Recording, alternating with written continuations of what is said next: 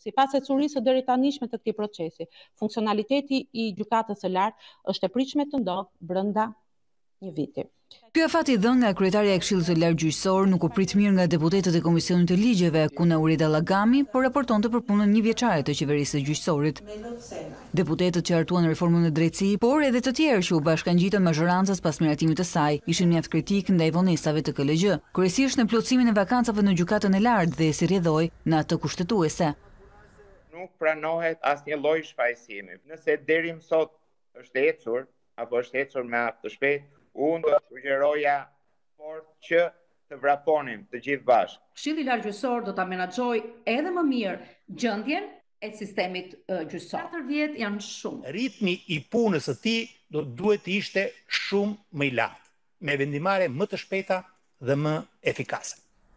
Naureda Llagami u ankua për mungesën e interesit për të bërë pjesë e gjykatave, të lëna bosh nga vetingu, por edhe pse nuk dhanë emra, deputetët lanë të kuptojë se dikush po lobonte dhe po ndikonte politikisht në kandidaturat për në Gjykatën e Lartë. Cilësia e kandidatëve që do të përzidhen për promovim në Gjykatën e Lartë, në gjykatat e posaçme dhe në gjykatat e apelit do të jenë shumë shpejt provat e vërteta që do të shmojnë pavarësinë dhe përgjegjësinë e këtij këshilli. Për të mos lejuar hapësira për vendimarrje të paracaktuara për bavarazi në garën midis kandidatëve të tjerë.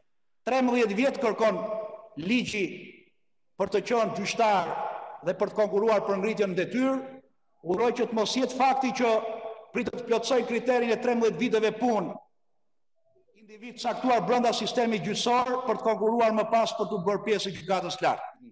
Më të kënaqur ligjvënësit ishin me punën e Këshillit të Lartë të prokurorisë, të cilin e përgëzuan për zgjedhjen e prokurorit të përgjithshëm dhe vënien në funksion të SPAK. Çfarë kërkuan nga kryetari Gent Ibrahimi ishte zgjedhja e drejtuesve të rinj të prokurorisë me mandat sipas ligjit për të hequr dorë nga praktika e komandimit.